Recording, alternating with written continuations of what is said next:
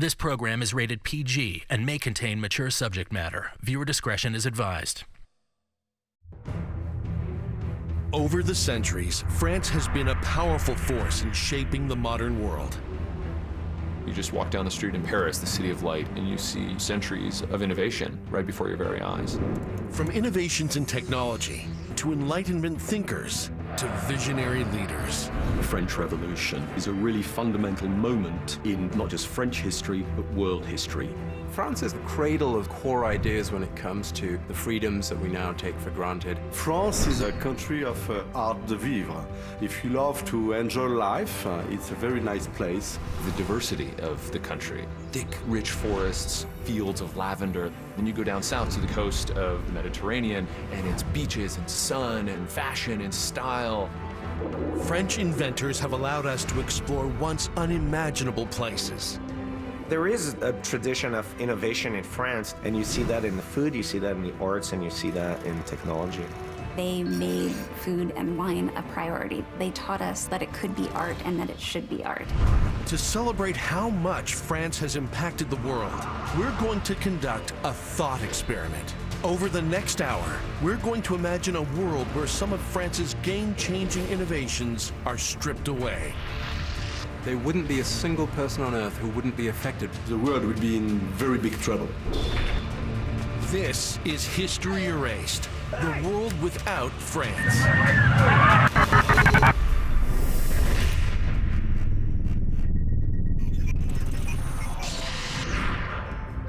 Nestled in the heart of Europe, France has long been a tour de force of innovation.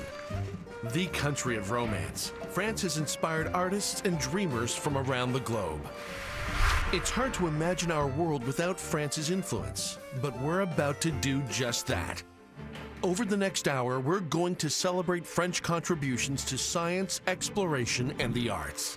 Then, one by one, we're going to strip away these game-changing breakthroughs. Everyone on Earth will be affected. We'll watch the day's events unfold as a group of friends gather for a party, and through the eyes of imaginative children, to see how erasing these innovations will impact the world. France is the gold standard for great food, a nation of culinary delights, the birthplace of haute cuisine. It's a country that produces more types of cheese than there are days in a year, and is home to many of the finest wines in the world. Wine is a gift of God. When I have a lovely dinner with my friends, opening a Chateau Petrus or an amazing Bordeaux. It improves the things that it goes with. Cheese tastes better with the right wine. With a history that traces back over 2,000 years, wine lovers around the world owe much to France and the French passion and ingenuity that developed incredible wines. In the 1860s, the French wine industry was booming, but it faced a major problem: wine spoilage on a vast scale. Wine is going bad. It doesn't keep for very long before it essentially starts turning into vinegar. The French wine industry was turning sour. Napoleon III turned to one man to save it: Louis Pasteur. At the beginning, Louis Pasteur was working on wine, and most of the people don't know that. For France, Pasteur is probably the most famous scientific hero. There are streets named after him, many statues devoted to him. Pasteur was a celebrated chemist in Lille, France, who studied the science behind fermentation and wine preservation. Pasteur found microscopic organisms in samples of spoiled wine, which he believed were the culprit: bacteria. Pasteur discovered that if you were to heat wine consistently over a period of time, it kills the bacteria that would otherwise spoil wine. Pasteur's research transformed winemaking. While we no longer need to heat wine to remove bacteria, pasteurization revolutionized French wine and paved the way for a global wine industry. Each year, the world produces enough wine to fill 10,000 Olympic-sized swimming pools.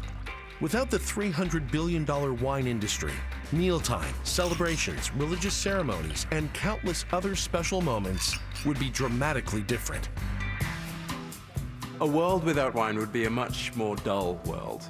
The flavors, the varieties, It's a wonderful thing, a wonderful contribution to world culture. Several decades later, Pasteur's discovery would have an even greater global impact. In the early 1900s, food safety was a major problem. That was a time when France suffered, as many other countries did, from a lot of infection carried by food and drink, and public health was a really serious issue. Milk especially was a breeding ground for bacteria, and children in particular were susceptible to milk-borne illness. Milk is hugely important, especially in feeding infants, and the transmission of diseases through milk was a major problem that needed to be solved. The same method Pasteur invented to preserve wine was introduced to dairy industries. It had a dramatic and wide-reaching impact on public health. Very rapidly, once pasteurization was introduced, millions of lives were saved. Today, many types of food and drink, such as meats, dairy products, fruit juice, nuts, and spices, are pasteurized as a major line of defense against food poisoning and disease. Louis Pasteur has saved many more lives than we can even imagine. Wine was also the inspiration for another important advancement in preserving food and drink, made by a physicist monk. Traditionally, the best vineyards were owned by the monasteries, and monks played a critical role in the development of superior wine production methods. In the vein of perfecting wine, a French monk discovers a way to keep wine cold. He revolutionized personal refrigeration. Abbé Marcel Audeflin wanted a way to keep the monastery's wine supply cool. One of the first designs was a hand-cranked model. In 1903, an electric motor replaced the hand crank, and the refrigerator hit the global market. Essentially using a heat source to create a cool area. A revolutionary idea at the time. Prior to that, it was really ice that you used in order to cool things. In 1911, Audeflin's refrigerators were commercialized by General Electric in the United States. Refrigerators have changed the world. They liberate you from the tyranny of the growing cycle, so you can have fresh food longer and in seasons where it doesn't grow. Refrigeration also allows people to preserve medicine. We keep a lot of vaccines, antibiotics in our refrigerators. 300 years before Audeflin, France was home to the most famous winemaking monk of all time, Dom Pérignon. In the 17th century, Pérignon worked tirelessly to perfect wine, and to this day, his name is associated with the best champagne. Champagne has become synonymous with the celebration of anything, a birthday, a celebration of success in sport, of the passing of the old year into the new. I think champagne is the most cheerful drink on earth. You cannot be unhappy when you are drinking a glass of champagne. I have tested this theory. Great French wine was also the inspiration for an infamous cocktail called vin Mariani. Invented by French chemist Angelou Mariani in 1863, the drink was a health tonic of Bordeaux red wine and coca leaves. Loved by many, including Thomas Edison, Queen Victoria, and even Pope Leo XII. In response to Prohibition in 19th century Atlanta, American pharmacist John Pemberton came up with a non-alcoholic version and called it Coca-Cola. While wine has been at the heart of many French culinary innovations, the country's legacy in food preservation was also inspired by hungry soldiers. When Napoleon wanted to move his armies into enemy territory, he needed to keep his troops strong, and that meant keeping them well fed. Napoleon always said an army marches on its stomach. Under Napoleon, there is a contest to find a way to preserve food over time and over distance so that you can feed your expeditionary force. Nicolas Appert, a Parisian chef, came up with the prize-winning method in 1810, canning. Nicolas Appert's process was to put food in a container, put the container in a water bath, heat it up, it kills the bacteria, and as it cools, it creates a vacuum seal so that no more bacteria can get in. Another French inventor took his technique one crucial step further. In 1810, Philippe de Girard invented the tin can. Its impact on the battlefield was immediate. The move into the kitchen was a revolution. Today, 200 billion cans of food are produced worldwide each year. Canning foods allow people to have access to food when they might have otherwise starved. Canning remains essential to the modern food chain. France not only revolutionized food by making it safer to eat and last longer, it also took culinary pleasure to extraordinary heights. In fact, France is responsible for the idea of the modern restaurant itself. The French word restaurant comes from the idea of restoration, that you go to eat to feel good again, to restore your energy, your well-being. Chef Antoine Beauvillier opened up the Grande Taverne de Lande restaurant in Paris in 1782. He offered a selection of fine cuisine served at private tables to everyday Parisians, an experience which until then had been available only in the homes of nobility. The idea of the restaurant is that you're not just being served whatever's there, but there is a selection. The abolition of France's nobility after the French Revolution led many unemployed private chefs to open their own businesses. Restaurant dining was set to greet the world. Restaurants and cafes have been critical gathering places for people throughout modern history. Now restaurants is a moment of sharing with your love, with your friends, with your family. It's changed the way people are meeting, enjoying moment together.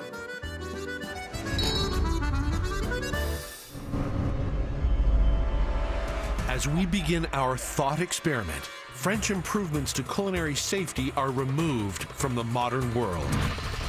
The healthy food we now take for granted is no longer safe at home or anywhere. Imagine inviting friends to a dinner party, and these vital health precautions are suddenly gone. Babe, are you okay? Yeah, it's just my stomach. I'm good. I'm good. All right. Yeah. Food poisoning would run rampant in your kitchen and around the world. More people would get sick because of the food that they eat. Which means that hospitals would be even more taxed and overloaded than they are today. There wouldn't be a single person on Earth who wouldn't be affected. Have a seat here. If France was erased, the world would be in very big trouble. But as we continue to imagine the world without French innovation, many more lives will be at stake.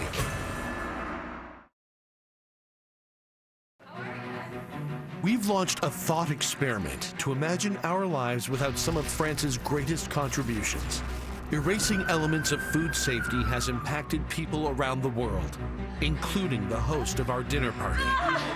We gotta get you to the hospital. Many people are sick, hospitals are overloaded, and a safe meal is hard to find. But as we continue to strip away key innovations, some of humanity's most vital lifelines will also be cut. France has a long history of scientific excellence and was at the forefront during the Age of Enlightenment in the 18th century, a period of philosophical advances and great scientific discovery.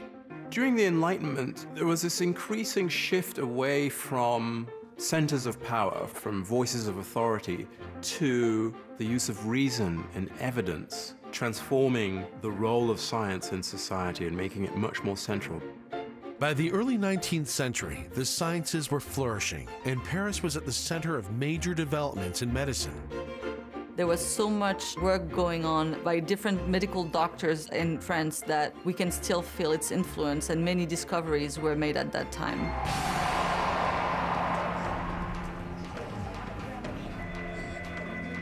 Nurse, she needs to be seen right away. One key French innovation has become the first line of defense for doctors worldwide. In 1816, a young doctor in Paris named René Laennec introduced the world to a new device that changed medicine forever: the stethoscope.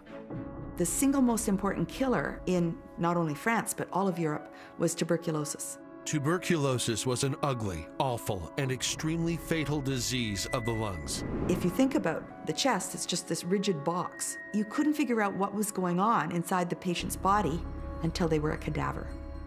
And then it was too late. Laennec was called to see a young female patient on the right bank in Paris who complained of shortness of breath. He had difficulty listening to her chest with his ear alone. He rolls up a notebook into as tight a cylinder as possible, and he put one end on her chest and the other to his ear, and he was amazed, and he said, surprised and satisfied that he could hear distinctly the beating of her heart. The stethoscope was born. That sounds like a simple thing, but it was transformational in medicine. The stethoscope was the first tool that we had to really understand what's going on inside the body as it's happening. The innovation opened up a whole new era of medicine where diseases could be studied, understood, and treated. The stethoscope is absolutely amazing in terms of evolution of medicine. The stethoscope is an instrument that can work without electricity, without a great deal of expense, and in difficult to access places in the world. It's still an instrument that doctors reach for first and foremost in beginning to understand what's going on with your body. This vital tool broadened the realm of medical diagnosis. We can think of X-rays, ECG machines, CAT scans, MRI machines. All of these tools are serving the paradigm that was launched with the advent of the stethoscope. Over a century after Laennec brought the world the stethoscope, his revolutionary diagnostic tool would become instrumental for another one of France's medical contributions to the world. Doctors Without Borders is one of the leading medical relief agencies worldwide. In May of 1968, images of children dying from hunger during the civil war in Nigeria compelled a group of French doctors to act. In 1971, they formed an organization that provides international medical aid and speaks up against humanitarian injustices globally. Doctors Without Borders represents some of the best ideas from France, the idea of rights that human beings have beyond the confines of a country. The group was collectively awarded the Nobel Prize for Peace in 1999. It's an organization that goes beyond any national sphere to just go and help people wherever they are. France has also played a key role in our fight against cancer. In the 1890s, a remarkable researcher in Paris made discoveries that would change the world. Marie Curie was a young Polish woman who went to Paris to study physics. And this is at a time when very few people studying physics were female. Marie Curie conducted pioneering research on radiation and later discovered two new radioactive elements, radium and polonium. The elements that she discovered could be applied to tumors to cause the tumors to shrink. The delivery of the radioactivity could be very, very specific. We call this discovery of Marie Curie brachytherapy, or therapy that brings the radiation right to the tumor. Marie Curie's work is also a foundation for so much of what's called nuclear medicine, where you're using radioactive isotopes in the body to help diagnose and treat cancers. She won a Nobel Prize for her research, and a second one for the elements she discovered. She didn't just get one Nobel Prize, she received two, and she was the first person to ever do that, male or female. Marie Curie also gave us life-saving tools in times of war. Many French hospitals had X-ray machines at the outbreak of World War I, but they were far from the battlefields. The injured were dying before they could be assessed for treatment. There were many more wounded soldiers than in any previous conflict. Curie invented the first radiological car, a vehicle containing an X-ray machine that could be driven right up to the battlefield. She learned to drive and taught herself basic auto repairs, like changing a flat tire and cleaning the carburetor. What Marie Curie did on the battlefield was incredible. These mobile X-ray units, known as Little Curies, treated an estimated 1 million soldiers. Marie Curie's impact cannot be overstated, which unfortunately resulted in her death because of a lack of understanding of the long-term effects of radioactivity. In her sacrifice, she saved countless lives. Diagnosing and treating patients in the modern world relies heavily on precision and accuracy to fight disease. Another game-changing French innovation would offer just that. The idea of a universal system of measurement is one I think most people may take for granted. In the mid-1700s, there were so many different units of measurement, it was almost impossible to keep track of them. During the French Revolution, a group of scientists changed this and created the metric system. The metric system is a great example of the power and the value of standardization. It's based on an extremely simple numbering system, essentially powers of 10. So you'll find metric everywhere from measurements in the kitchen to the measurements needed to launch a rocket into space and then to go explore distant planets. Its universal adoption in medicine was life-saving. If you stripped away a universal system like the metric system, modern medicine across borders wouldn't be possible. We use it to measure our patients, their size, their weight, their body mass, and we use it to measure their medicines. Today, the metric system, the stethoscope, and certain cancer radiation treatments have become cornerstones of healthcare. But as our thought experiment continues, and some of France's medical contributions are erased, we no longer have these life-saving tools at our disposal. We'd be in serious trouble in the medical world. We wouldn't be able to look inside the body. We wouldn't be able to anticipate disease. We wouldn't be able to figure out diagnosis. Worldwide, patients like our host suffer without proper diagnosis and treatment. Errors in medical dosages could harm and kill people. We'd lose vital humanitarian aid in times of disaster and war. The world would be a much scarier, sicker, more dangerous place. With the loss of France's medical advances, the human species is suddenly vulnerable. But the planet itself will be at risk when we lose France's innovations in exploration. In our thought experiment, the disappearance of some of France's contributions to food safety, science, and medicine has left the world suffering. Our dinner party host and countless others around the world have been struck with unknown illnesses, and we've lost tools to treat them. But France's contributions don't end there. French imagination has pushed the limits of what we can achieve and has allowed us to explore entirely new worlds, both in reality and make-believe. Like these two young artists creating their own masterpiece. At the turn of the century, our window into the ocean was incredibly small. People really didn't know anything about the ocean.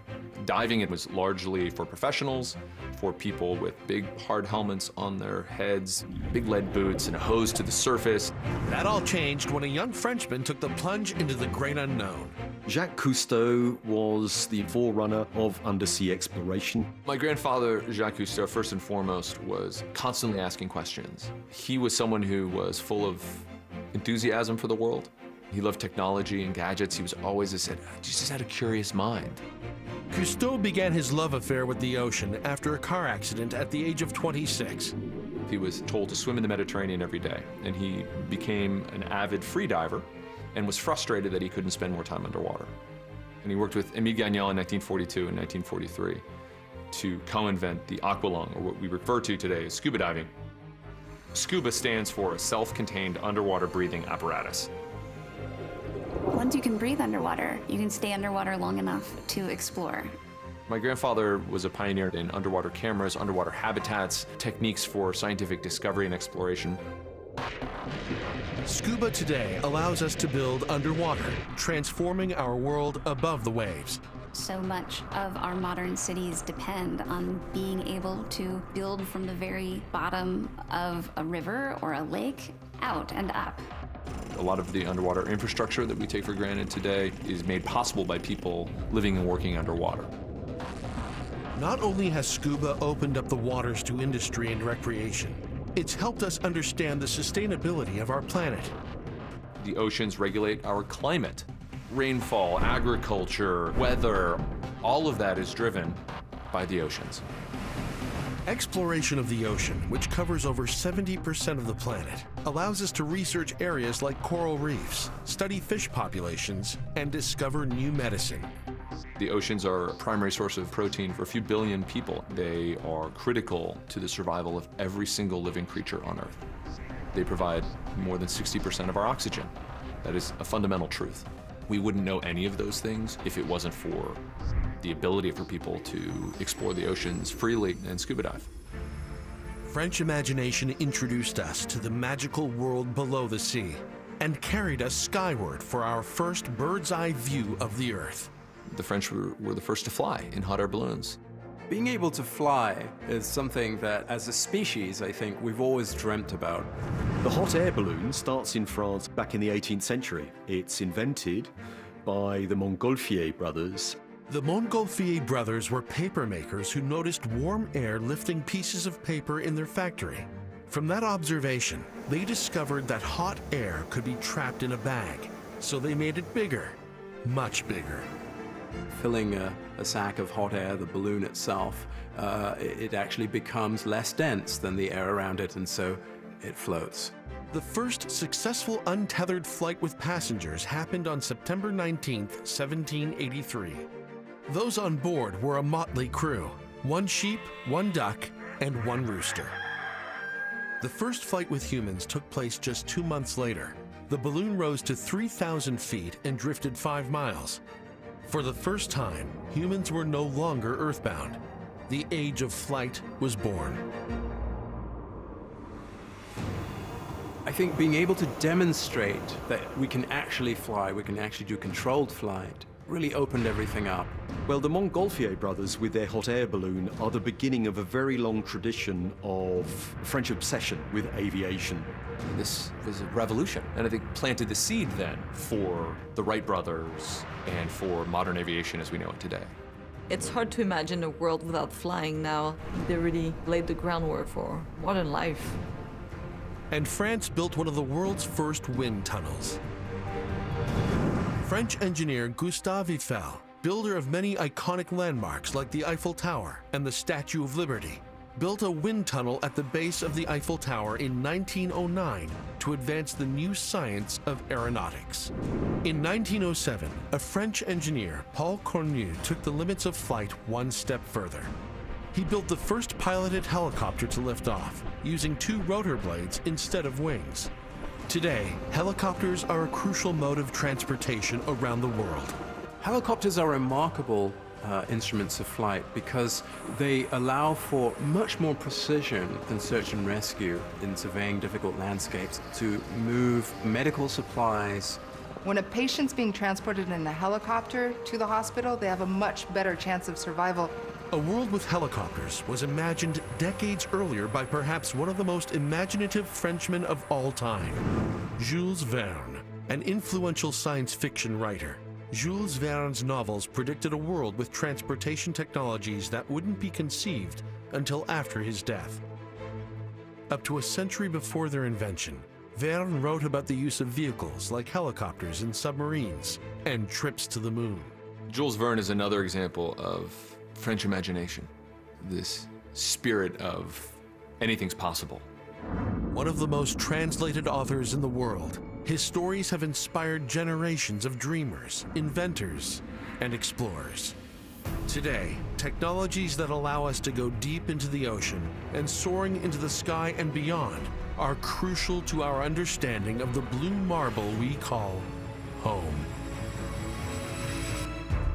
As our thought experiment continues, and we strip away France's contributions to exploration, our very survival is now in jeopardy. Without fundamental understanding of our oceans, things would be a lot worse, and thus we would be in much more trouble than we already are. We could face environmental devastation. The world would be unrecognizable. And things will only get worse when we remove France's many contributions to the arts and humanities. French innovations like pasteurization, the stethoscope, and scuba diving have had an incredible impact on the modern world. French explorers changed how we experience the planet, in the sea and the air. They've also had an incredible impact on explorations of art and personal expression. The artistic style Impressionism developed in France, And Impressionism was really all about capturing a moment, the reflection of light on lilies on a pond. Monet, Renoir, Degas, they really create the palette of the modern world. France also becomes a place where painters from other parts of the world go to immerse themselves in the culture. Some in that scene enjoyed another famous drink from France. In 1792, French doctor Pierre Ordinaire created absinthe as a health tincture. The characteristic green color earned it the name La Fée Verte, or the Green Fairy. In the 19th century, French troops drank it to prevent malaria, while others sought the more creative effects of the alcoholic drink. French ingenuity in the arts goes well beyond the canvas and inspires filmmakers to this day. Cinema was invented in France, and it's another wonderful contribution that France makes to art in the world. It's a new art form in and of itself. It becomes this incredible piece of the language of expression in the whole world. When you go to a place like Cannes, you really get a sense of the history as well as the legacy of cinema. The Lumiere brothers were instrumental in making the cinema a reality. On December 28, 1895, Auguste and Louis Lumiere unveiled their incredible invention, a camera projector called the cinématographe at the Grand Café in Paris. It was the first public screening of a film. They made a series of very short film. One is a train coming into a train station. One is people leaving the factories. They made the first funny film. When people first went to the movies, people were just terrified. It really looked like something out of witchcraft. At the cafe that day was Parisian magician Georges Méliès. He was mesmerized by what he saw.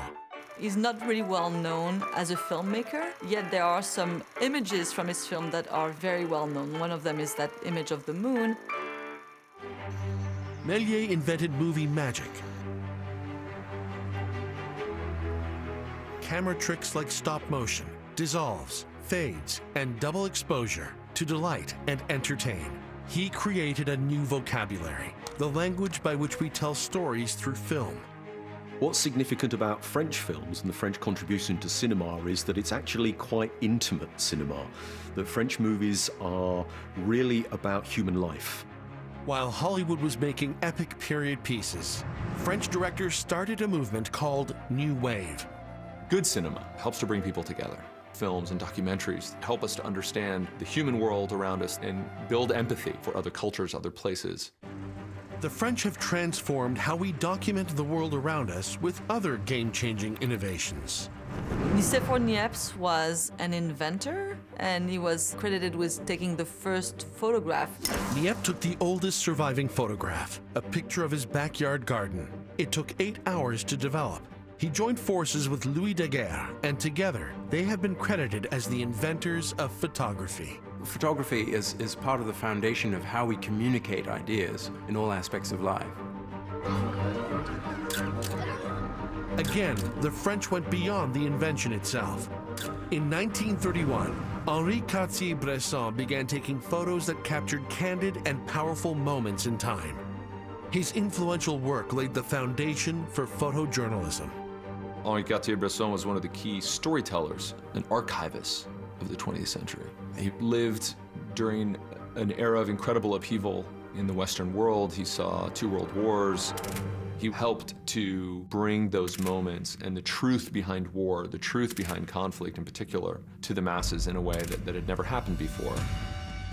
Photojournalism has shaped our perception of human history. It allowed us to participate in a longer conversation about what is okay and what is not okay. Even before Bresson changed the world with his camera, France played a leading role in shaping human rights. From the French Revolution through the World Wars and beyond, France has helped define rights and freedoms. The French Revolution was truly the birth of democracy, this concept that all men have universal rights. It's a fundamental rethinking of social relations between all the classes. 150 years later, when human rights were threatened during World War II, the French resistance, led by Charles de Gaulle, fought back. Charles de Gaulle helped to galvanize people's will, and his call to action was certainly an important moment in the world coming together to fight for freedom. At his side was lawyer and professor René Cassin. After the war, Cassin was asked by the United Nations to help a global committee write the first international document to protect human rights. The Universal Declaration of Human Rights took the idea of universal human rights from this abstract concept to a list of rules that would help us to ensure that those rights were protected. Cassin won a Nobel Peace Prize in 1968 for his work. France's contributions in the arts and human rights have improved quality of life around the world. As we continue our thought experiment and remove more French innovations, great art is lost, and humanity's most basic needs are threatened. Without a window into crisis around the world, accountability disappears. Without those tools, democracy would not be able to flourish.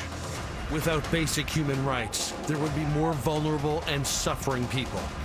It's important that we have a standard to represent global citizenry that ensures that people can have their day in court and express how they feel.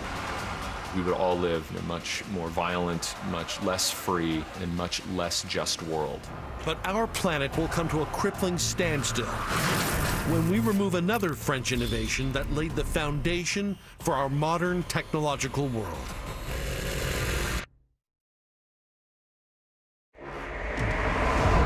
We're imagining a world where France's key innovations are stripped away. Without French cultural and humanitarian contributions, the world is a dark place. But as our thought experiment continues, things will get worse when we erase France's technological breakthroughs.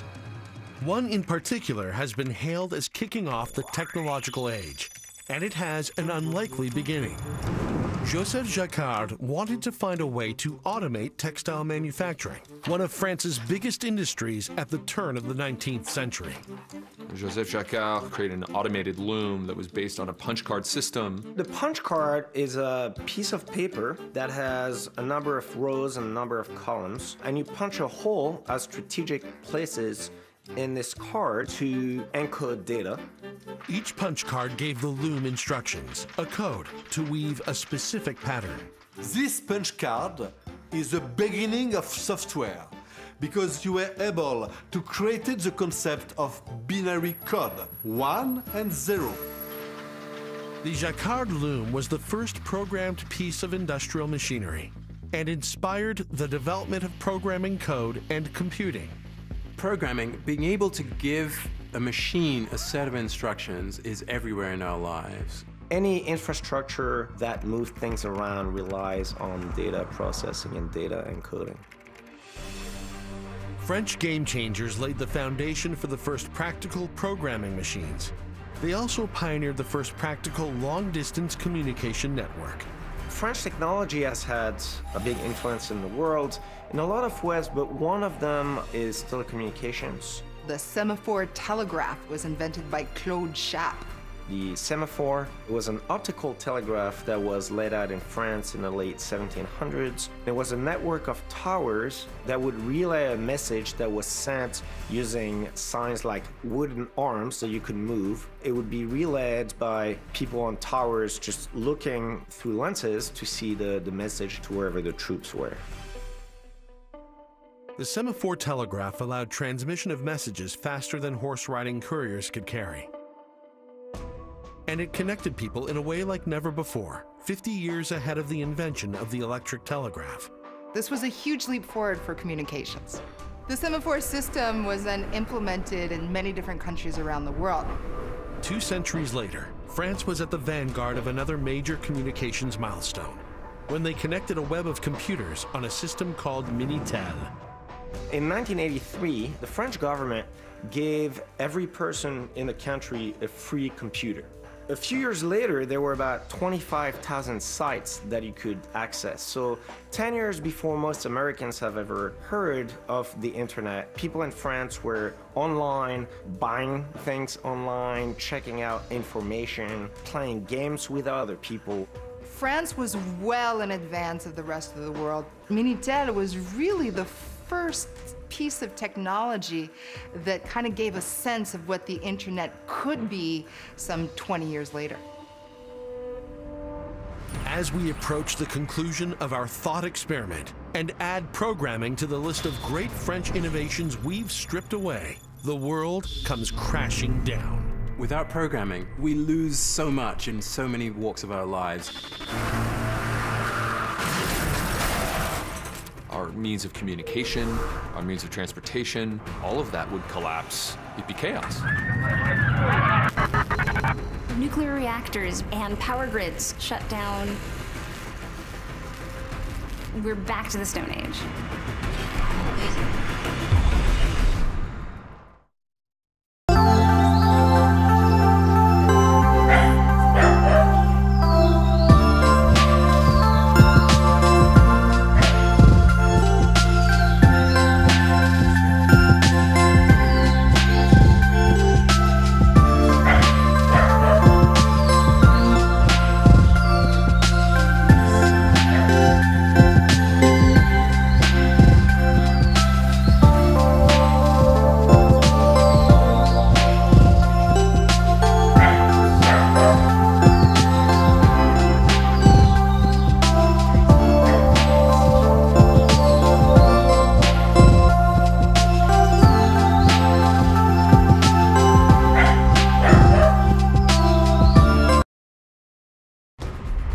Without the wealth of contributions France has given the world, the health of humans and the planet would deteriorate.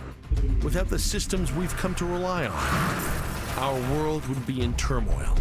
Without France in our history, we have so much missing. Things that we take for granted, whether it be our rights, various aspects of our arts, our science, all of these things would be gone. We'd be a much poorer society without it. But thankfully, this was all just an experiment, and France's innovations are here to stay. Cinema, photography, the wonderful culinary gifts, manned flight, the technologies that ensure a safe food supply, medical breakthroughs, so many things that France has done for the world. French ingenuity helped lay the foundation for the modern world as we know it. And looking ahead, they've got ambitious plans for the future. France is building the world's largest tech hub in Paris, where new startups are developing innovative solutions for an evolving society. In terms of innovation, Paris is an amazing hub. You go to Station F, which is now one of the biggest incubators around the world. Jacques Cousteau's legendary exploration of the sea introduced a new world to us and the need to protect it. Today, France is still leading the charge to protect our planet. At the Paris Climate Conference held in 2015, 195 countries adopted the Paris Agreement, the historic first ever global deal on tackling climate change. Not only has France begun efforts like eliminating coal power to reduce their emissions, they've pledged funding to aid developing nations to do the same. It's no accident that France is the country where the Paris Accord was developed. France prides itself on taking leadership in issues of a global nature, and that was an important decision taken for the health of the entire world. To face challenges of the future, France is exploring new ways to power the world. The biggest international scientific collaboration in history is taking place on French soil. The project aims to harness the power of fusion to generate electricity without creating any radioactive waste. I'm very excited for the potential of France's future as it finds its role, a renewed role in the world as a leader. France is being reminded of its important place in the world and its important place in history. One of the wonderful things about France is that it has this amazing history, but still alive today is this feeling that France is transformational, whether it be scientific research in artificial intelligence, in fundamental physics, or in various aspects of the arts. There's still so much that's contributing to the world and will probably contribute for a long time to come. We still have the ability to change the world by our ideas tomorrow, in our future. I think it's going to be a new era of cultural and social revitalization in France. It's an exciting time.